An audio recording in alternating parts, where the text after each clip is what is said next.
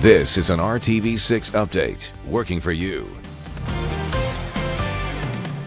I'm Lauren Casey, and these are your latest headlines from the RTV6 newsroom. The Indianapolis Archdiocese has issued new guidelines that allow Catholic schools in Indy to deny enrollment to transgender students.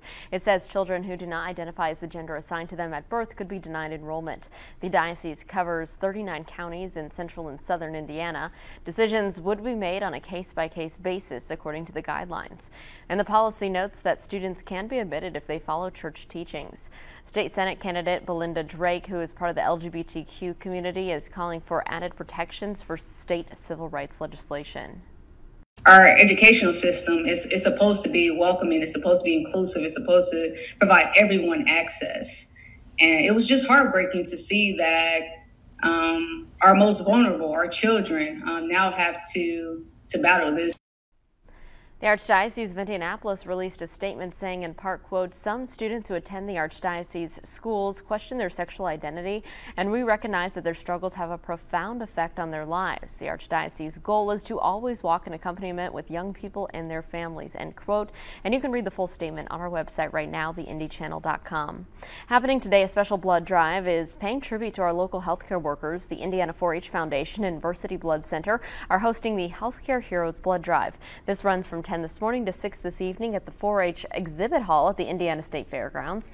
Donors are encouraged to bring a thank you letter or a card as a token of appreciation for our local healthcare heroes.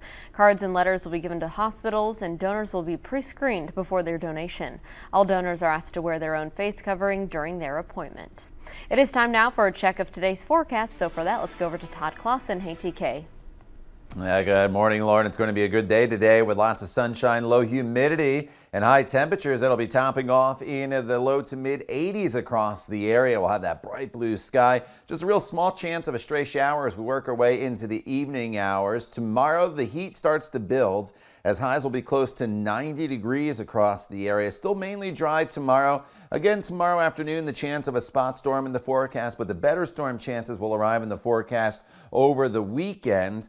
And with the added rain and cloud cover, temperatures a little bit cooler, but it's super muggy Saturday and Sunday. Then as we work our way into the middle of next week, we'll keep the daily chance of storms in the forecast, with most of those being during the peak heating of the day. Todd, thank you. For more stories and weather you need to know, just download the RTV6 mobile app. Thanks for joining us.